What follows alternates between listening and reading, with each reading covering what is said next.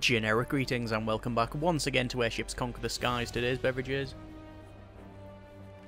a nice cup of lemon tea. So in a previous couple of videos of Airships, we were once again messing around with some guided missiles, which is probably not the right terminology to use when referring to highly dangerous tactical weaponry, but nevertheless, if we go over to our design and fight bit here, over to the building editor, you can see that we managed to make a rough layout of a Titan II silo, which was not that effective. Obviously, people have suggested things like adding flak to it, but the whole idea was to make something that is based in real life, so that's its only weapon, job done. Yes, version 2 will probably have more armor, we'll probably have some flak on it, and it'll probably make a fairly decent structure. Also, if we go over to our landship editor and open the design, we made the Newcastle, which is again a sort of very slow moving, fairly heavily armored, there you go, but quite a good armor on that one, platform for launching these guided missiles. But again, cost, it's $8 grand, so it's quite expensive for what it does. I think version 2s are required for both, and I think it would probably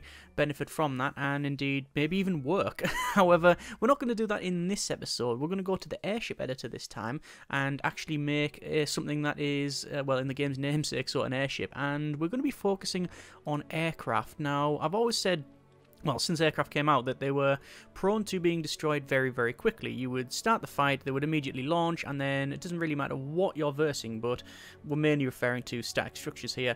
But anything with a flak cannon would immediately take them out, and then you're left with a poorly armed, poorly armoured, expensive carrier that has no planes on it. However, with the addition of the aircraft command deck, we can now issue specific commands and detailed commands to aircraft. So specifically, we can tell them not to launch, so we can sit at the back and keep them on board until such time as the opponent doesn't have as much weaponry to take out all of the planes. So that's what we're going to build. I'm still wary on how effective this may be, because already with the aircraft command deck and a maintenance bay, we're talking 838 generic units of currency. By the way, the maintenance bay is a large machine shop specialising in repairing and rearming aircraft, which gives us 100% aircraft repair speed, and rearmed also 25% faster as well. It's slightly flammable too, so it's got that going for it.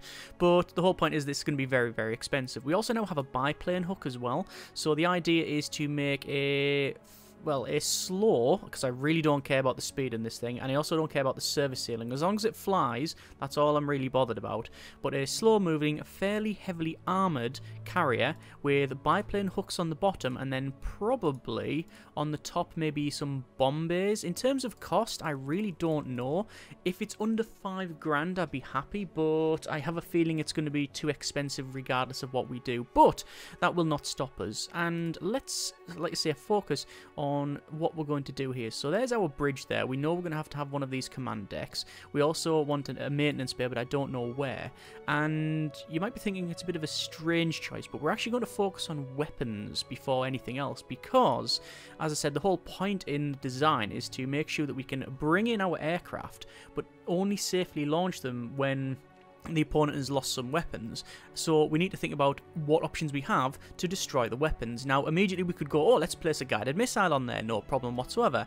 But its cost, and obviously specifically 1,224, is far too expensive for this thing. We could go with some aerial torpedoes external, which are single-use torpedoes, and I was very tempted to do that. However, because of the nature of the beast, where they can't line up, it would mean like a very, very pyramid-y type of design, which is something we can't really afford. And I think things like heavy cannons are maybe the way forward, which is pretty good, but the range is an issue. We need to sit back as much as possible. So 1,100 meters and the arc of fire is not great, because we want this to be able to not just verse static structures, also have this verse other airships. So we are limited to what we can use, and I think it comes down to a couple of things. We could use and say, look, let's go with aerial torpedoes, but again, aerial torpedoes, they have a minimum range and a very limited arc of fire, and obviously travel time. So versus other Airships, not so good. I honestly think the best course of action for us is to use the Suspendium Ray.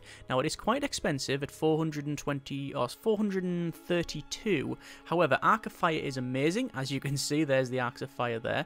It is pretty much 90 degrees. Actually, it's 170 degrees. Yes, so very good elevation and depression on the gun. Piercing damage is 12 times 15, and the maximum accurate range is 3,300 meters. It does, however, require a unit of coal, which is going to be a bit of an issue. But that's going to be the weapon that we have on here. I was thinking about 2, but then again, we're probably over bloating the design. So we'll go for 1 Suspendium Ray, and let's have a look at the other things that we will need. So we do need some command and crew, and we will use... we could have a command center, which is another addition to the game. It allows you to issue commands 30% faster on all vessels. Now, I don't think that is, for the price of it, 428, a good choice for this design, but we certainly want a bridge, so I'm going to place a bridge in... I'm just going to place the tiles down and then we'll design it. There's an observation dome which increases weapon accuracy by 15%. That would be quite good, and I could place a dome on top of there. And how much is the dome, though? It is only 86, which is pretty good.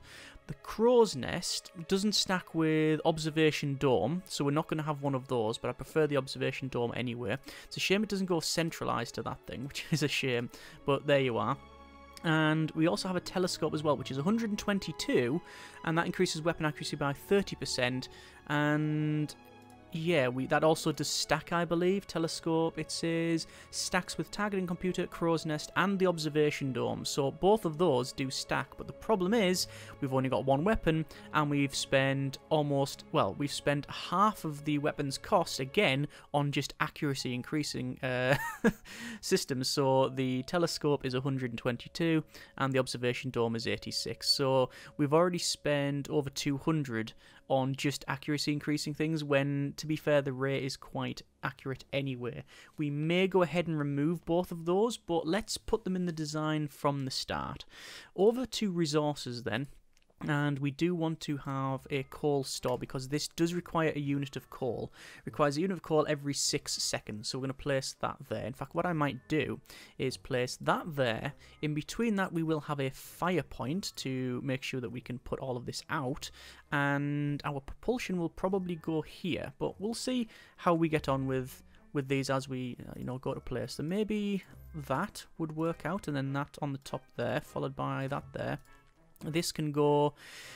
see, it says it requires a unit of... It says require a unit of coal every 6 seconds. It doesn't say requires ammo, but I assume it needs it. It doesn't actually say that. Okay, that could change things. So the maintenance bit we will place in here. We're going to place in, where would it be? In structural, corridor with ladder. We'll place that there. And that now is a legitimate ship. I don't like this design though. I much prefer this being forward like that. And that fits in, and that doesn't fit in. Yeah, I don't actually like that. I'm actually going to put this further back. I think that would look much better. So maybe that goes in there, that goes in there. And then these go right back like so. That would be... yeah, it's not too bad. That's a bit better, I think, in terms of the... yeah, okay, I like the way it sort of slopes back over. I don't like... this is nice and domed, then we've just got a square bit here. That's not something I'm a massive fan of. We could always do something like that, and... oh, that actually seems to work out a bit better as well. So maybe something like that. Yeah, we'll see. Or maybe if we move this down, so this is like sort of suspended up like so. Let's have a look. Don't know. What's it look like on the outside? I think I'm fussing over it too much. Let's just put that there and we'll see how we get on. Okay, so it can't move. Let's fix that by propulsion and a propeller. A propeller will go in there. That's pretty much all we require there. We are too heavy to fly, so we need to sort that out. What I'll do is I'll move this further back then, and I'll place another coal store there, and then we want a... where is it? It'll be in lift and probably a standard suspendium chamber will fit in if we just move that a bit further back, and a suspendium chamber in there. It will fly. Service ceiling 89 meters. Service. Okay, 89 meters is not great.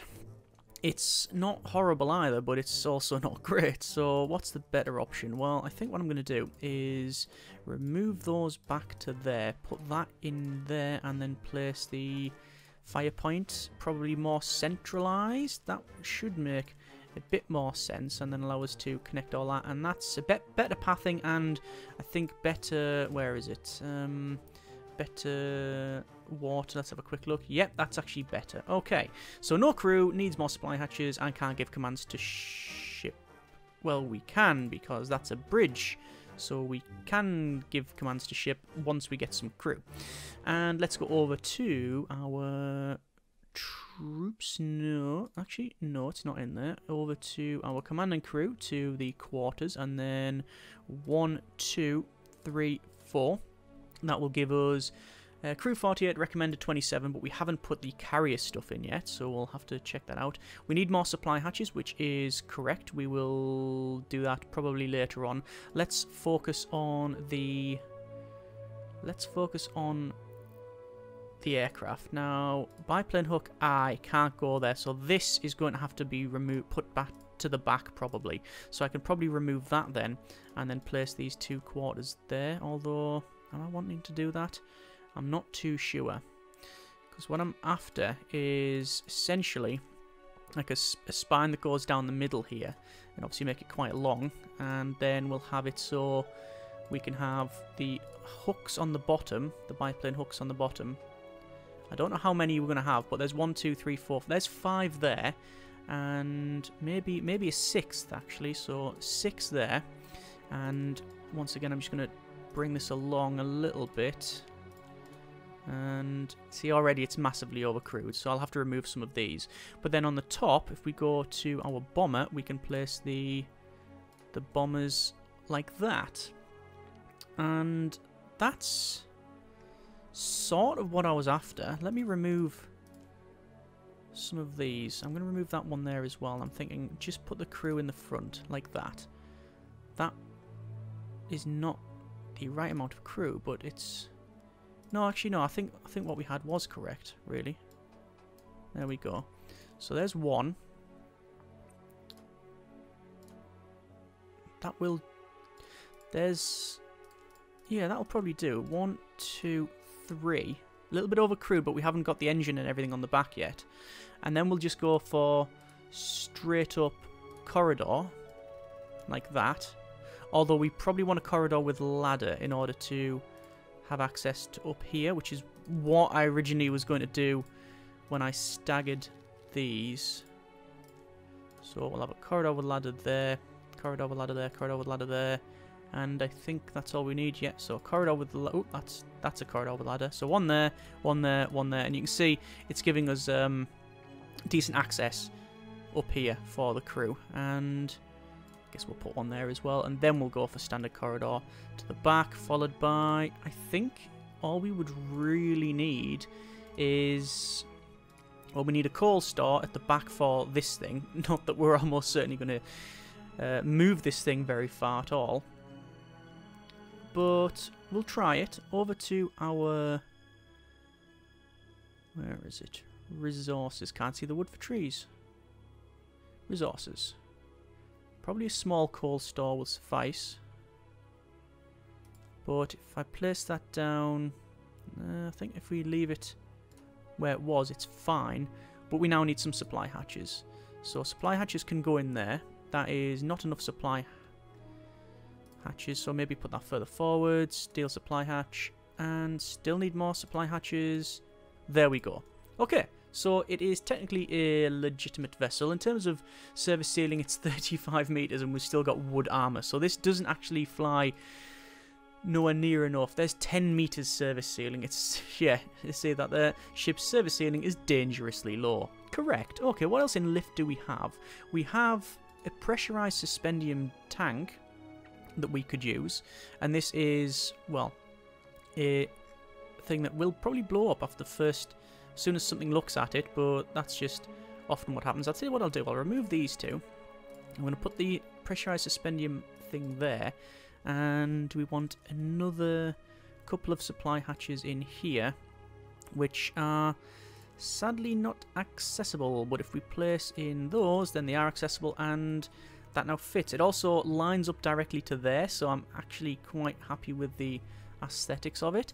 So there you are, 5,028. I think I said about 5,000 to begin with, so that's all right. In terms of the blocky nature of it, it is certainly blocky, but that's generally what we end up on these things anyway. Over to our solid shapes then, and we'll try and just move that, and we'll place a little bit of a sloping piece there. I mean, we can't place it around here. Maybe lifting that up would give it a bit more of an aesthetic appeal. Do I want to place that forward or back? I think forward looks a bit better. There you go. And hopefully this won't be completely and utterly useless. We need a name for it. Let's think. We'll call it the Antrim. And save the design. There we go. So that's version 1. Let's see if this is effective at all. Leave. Over to combat and to a day fight. We'll go for a... It's a bit flat landscape, isn't it? Let's see if we can get something a little bit more pleasing. No. No. Want some trees. That'll have to do. Okay, so add an airship and the Antrim. I think I've spelled that right. And it's going to go right at the back there. You can see the service ceiling is pretty good because of that. Well, it's not pretty good, it's actually terrible, but it's much better than the 10 meters because of the suspendium thing at the back there. And we're going to put this in against... Well, let's be honest, it's not going to be able to verse a land fortress, is it? Let's place one down and we'll see how long it takes us to lose, and then we'll have a proper fight. So we'll start the fight. I'm going to say for the aircraft, land all aircraft, and you can see the aircraft did take off, but now it is heading back to base, and there is our shots going out. I'm actually going to put this on rapid fire because remember we have got an extra 30% accuracy, I think, because of the telescope, and another 15 from the scope. So we're going to see, like I say, keep firing and just see what damage we can do. Now, the sheer amount of shots coming from this land fortress means that I don't think we're going to cause enough damage to get anywhere near a win. And we can already see that we've lost 2 of the biplanes that are suspended from the bottom, and in terms of damage we have taken an immense amount of damage. So yeah, basically it's not going to work against this thing. Not that we expected it to work actually, but there you go. We've actually done a little bit of damage. Let's go for normal aircraft operation and see how long it takes for the aircraft to be completely and utterly destroyed.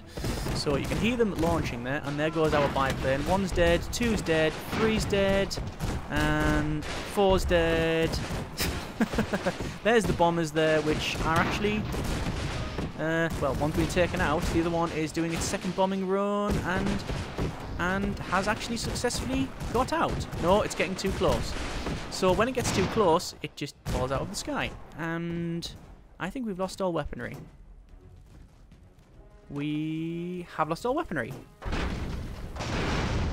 Yep, okay, so that didn't work out as we sort of expected. Back over to day then, and to the airship, and we're going to put that back in, but this time we're going to put it against a more reasonable foe. So we're going to go for another airship, and we'll see if we can put something... the Necrosis, that's another carrier. A New York, no, I don't think that would fare too well either, because it's a bit more expensive. Sunderland, which is a carrier. Testington, definitely not. Probably... See, the York is about the right price. Let's put the York in. It's going to be a long-range fight. Let's give it a go. So we will start the fight. I'm going to pause it because I want to zoom in and see what weapons they have. So they've got cannons on the front, but they have no... They've got triplanes and aerial hussars. So there's actually no reason for me to put the aircraft under normal operation. So I'll go for a rapid fire. and you can see this is just steaming towards us for some reason. There goes our... Oh, there's our planes getting shot down very, very quickly. However, we are able to drop bombs on them, like so. There's the bombs going out, and also our damage is good. It looks like our biplanes are taking all of the aerial hussars, which the aerial hussars, to be fair, have fought back and they have destroyed a couple of our planes, but the planes will be able to land and repair. However, it looks like we have done considerable damage to the York. They've taken a fairly big hit to the suspendium chamber, and then there's another shot going out there. That's a fairly big hit to the suspendium chamber, which looks to be currently offline, and yeah, it's definitely offline now because it just exploded. And there's a secondary explosion there. We also have weapons on the front here. We've got 4 cannons, which we're not actually shooting at, but it seems to have received a bit of damage. In terms of our aircraft complement, we have 2 bombers still dropping bombs quite happily there, and we also have 1 of the biplanes. The other biplanes were taken out, I think, by the aerial hussars, so there you are. Looks like they're actually coming back to rearm and repair, so we'll have a quick zoom in and see what that's like.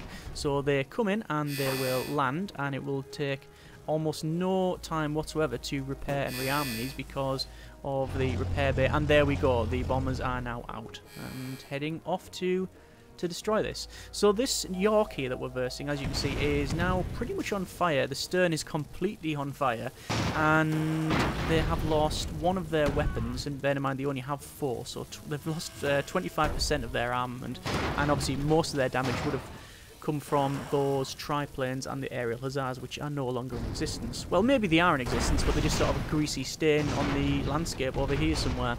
But that's a win, so we have managed to destroy it. Well, not yet, but it's inevitable by the look of it. We are only on half coal, so we have more than enough weapons. It's just lost its other 2 weapons at the front, and it's about to be sheared in half. So this cost 200 more than our vessel, so that's pretty good to see that worked. But then again, there's a reason why we went from a York to a New York, because the New York is better in terms of its firepower. Let's go over to combat again, and off today once again to the airship, and we'll put in the Antrim.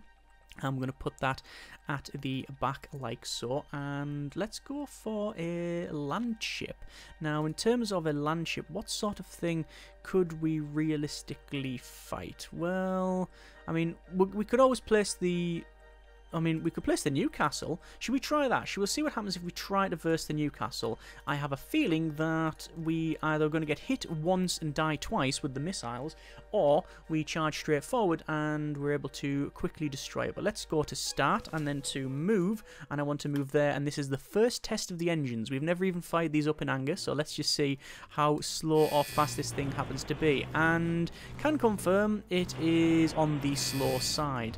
Now you can also hear the weapons getting launched. There's the missiles coming in, and that's a big hit to the central section, followed by more hits on the front there. We've taken substantial damage to the observation dome. We've lost a couple of the hooks, but we are still moving forward. Also, you can see that the Newcastle is being bombarded. We've got the bombers coming from the... obviously from the top there, high, not really that high. It would be better if they were, well, closer to that height, but it's now getting, I think it's in a point where it can just shoot us. It's only at the rear though, and that's bad because we have got that suspendium chamber. Yeah, so you can see we've lost that pressurized suspendium tank on the back there, which has actually set a fire, and I didn't actually want to go for a ram, but that's actually happened. Let's go for a backup there, and we are now within our...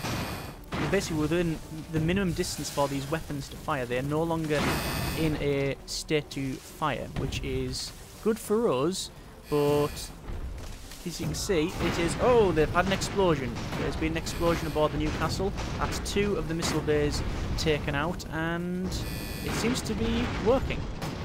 And they've also lost all motive power.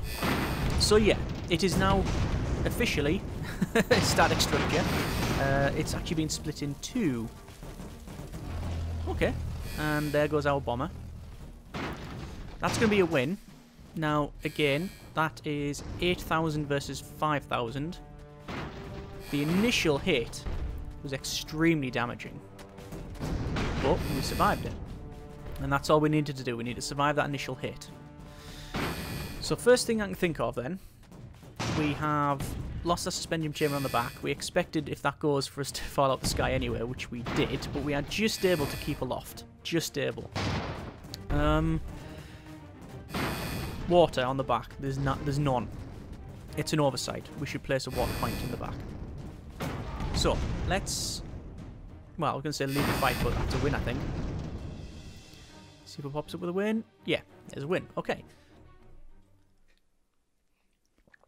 Sip of beverage, because I'm been forgetting about that. Okay, over to Airship Editor, open the design, the untrim, and we're going to go ahead and it'll be in resources, in a fire extinguisher. I'm going to place a fire extinguisher. I think a fire extinguisher actually has... Does it have ladders? It does have ladders, so we'll place it there. Don't think we need any more. The question is, do I want to remove both the telescope and the observation dome? That will cheapen out by a considerable amount, and that means that we can probably get away with... I mean, do we want to do that? The question is like, well, the answer is yeah. I sort of don't want... I'd rather save the money. I really would. I'm going to remove them and save the design as version 2. But version 2 may be deleted. I mean, we may go back to version 1 and just add in that fire point. In fact, let's just do that. Open the design. Don't know why I'm scrolling down. And trim this one here. We'll remove that and then place in the fire extinguisher. Save the design as version 1. Save that, and then obviously we'll manage the files, get rid of the original Antrim, and there we go. So we now have the Antrim version 1 and version 2. Leave that, and let's try probably Airship. Don't want to manage those. Version 2 then. So there's the version 2. We're going to place this at the back. Now obviously this is a little bit cheaper, and it also doesn't technically have the accuracy, but I think we'll still be alright. But you know, proof is in the pudding, as they say. And we will have in a land ship, let's put a winter version 2, because winter is an amazing vessel. Realistically that would be closer, and it's 2,400, so we need another land ship around about the same sort of cost. I think, I mean, we could go for a bomb, one of those things there, but I think instead we'll go with, good grief, the Aknakari. Maybe not. That would be too expensive. The mini tanks would probably work out. There's the immoderate, which is just long range. I think we'd probably be alright against that. Maybe a Leeds. We'll place a Leeds at the back there for long range fighting, and another land ship or two. Maybe Hussar tank, no. Medusa. We'll put a Medusa in and place it around there. Okay, so that is... They're a little bit overpointed. It's not even 100 overpointed, but it's still a little bit overpointed. But we'll see what we can do. We will... this is where we have to be a bit careful, because this has flak. So that's something that we're going to have to worry about. So I'm going to just say over to land all aircraft, and then obviously move this thing back when we can. We can see that the Medusa's coming in, as we would have expected there. I'm going to move as it gets close, and then going to initiate a move forward for a couple of reasons. Firstly, this thing is close range. I want to get past it, but also I want to try and dodge these missiles, which we are not able to do. Oh, I think we have just missed. Yeah, we have just missed those, which is good. Then we're going to initiate a movement back over, and the problem is the aircraft we have are being taken out while on the landing base. So I'm going to say initiate standard launch and see what we can do. However, the flak cannon is still active on the winter, so I'm not confident in this fight. And already we have lost. Oh, we've lost the weapon, and yeah, okay, to be fair, these are three of the most... I like the way that the weapon is now autonomous. It is still firing. Yeah, if we were able to destroy that flak cannon with a couple of shots early on, it would have probably been a bit better. But to be fair, these three vessels are some of the best ones we've made. And there we go. Okay, that is a loss. Right, one more attempt then, because we didn't really get any sort of proper useful data off that. Airship. Let's see what we can verse. Coventry. Let's put a Coventry in. And what about a Dresden? A Coventry and a Dresden. Airship. The Dresden. And, oh, that's a bit problematic. It will not be able to get past. It'll have to go up and round. Well, that's not my problem. And we'll have a land ship in there. And I think we'll probably go with a Leeds. And they are, again, overpointed by about 100, but it's not a problem. We will start the fight and immediately go over to a rapid fire. You can see that we have missiles coming out, all sorts of things there. The Dresden has lost immediately. It's lost its suspendium chamber there, which is interesting. We're able to just then sort of go past it a bit. That's fine. I'm going to initiate an attack on the Coventry. It seems to be the most dangerous at the moment. You can see though, a couple of times there, I've just caught a glimpse of it. The weapon is missing now because we've removed these two things. And oh, are they actually? We're going to get bombed. The Dresden's actually managed to get up and over us, and that's a misplay by myself there. Let's get back over because right, we've lost the pressurized suspendium. That's what's happened there. Okay, going to back for another fire on the Dresden here, and I'm going to keep backing up because we don't have much option. Keep backing up. Keep backing up. Yeah, there we go. There's still some more shots. And luckily the Dresden is now... Yep, there we go. That's good. It's lost all motive power because the propeller was taken out. And then one of the shots, I don't know if you saw there, actually hit the suspendium chamber, the remaining suspendium chamber, and took it out. So that's fine. In terms of what is left, the Coventry has lost almost all weapons and is no longer technically under control. And then we have the Leeds, which is now at the back here, which is bombarding us quite effectively. So we're going to slowly go forward then and issue... I mean, I think this it was a fairly realistic fight. I mean, you could see that actually happening. Admittedly, they didn't have any flak or anything to really take out the planes with effectively. Although the rockets, the splash damage can do it.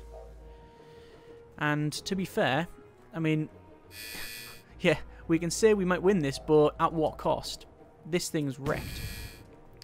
So I think it's pretty much back to the original assessment.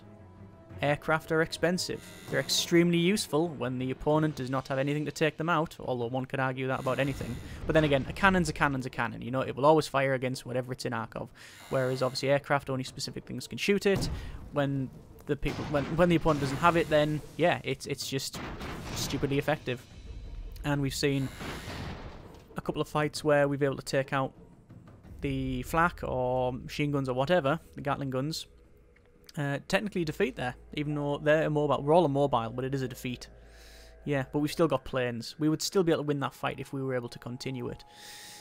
Yeah, we've seen fights where we have taken out the defences and able to have free reign. We've seen the ones where we weren't able to, like when we versed the Winter, and that didn't work out. So overall then, I think, drawing some conclusions from admittedly very limited data, this aircraft maintenance bay and the aircraft command deck are brilliant, but in terms of cost-effective carrier, don't know. I still think that you just wouldn't be able to field this on its own. Maybe remove the suspendium ray and instead put on perhaps aerial torpedoes like that. That would be about the 3 of those. How much is it? 224, and each one, and the suspendium ray is 496. So actually, you're only getting about 2 and a bit torpedoes for the same price of the ray, and the ray was very useful. Don't know whether or not we should have the telescope and the dome. From those couple of fights, it seemed that there was a lot more shots that were missing rather than hitting. In terms of armour, I don't know whether we just want to go back to, say, wooden armour, which would cheapen this thing out by a considerable margin. Whether or not we want to remove some of the biplanes and have it cheaper, or maybe even make it longer, because at the end of the day, you know, we've got all of the ability to carry more stuff on here, and there's no point in fielding 2 of these when you have to bring, you know, 2 engines, 2 suspendium tanks, the whole lot, when you could just make this a bit longer and add nothing else onto it, really. I mean, we'll probably have to have another suspendium dust tank to keep it aloft, but all the command stuff's still there. Not sure. Interesting, though. Happy with the overall performance. It's better than I expected in certain ones and worse in others. It comes down, I think, to the look of the draw. Sometimes you just don't get that hit to take the weapons out. Obviously, if you're versing static structures and they've got loads of flak, then just don't feel this. But for other things, then it actually works. And it's got enough armour, and with only that, I know it's only one ray, but that's good enough to take out things that it could realistically face. Either way, hope you have enjoyed this little mess around with airships and trying out some new designs. If you have any suggestions for changes for the Antrim, by all means let me know. If you have any suggestions for also new designs, things you think we should make, or just stuff that's interesting, then by all means pop them in the comments there. Hope you have enjoyed it. Thanks very much for watching. Take care, and generic partings.